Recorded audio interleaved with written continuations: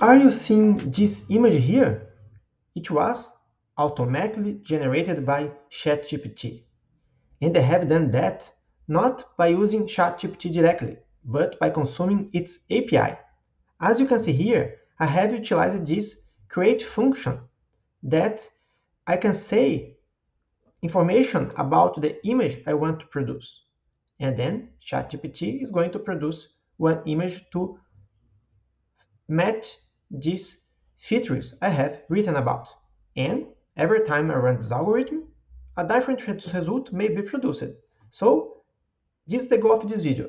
Showed you how with these just 6 lines of code we can produce a new image using such API. If we run that again, let's see how it behaves.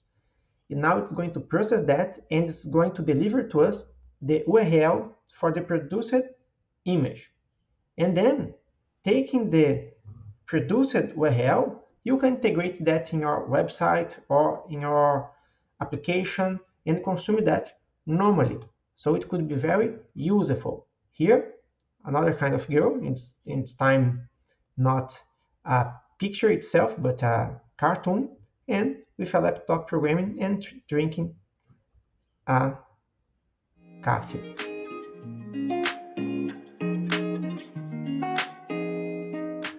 Very nice this code, isn't it?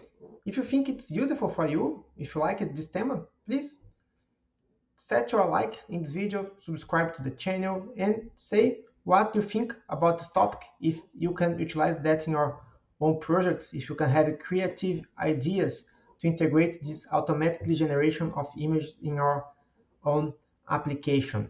Thank you for watching and see you next time.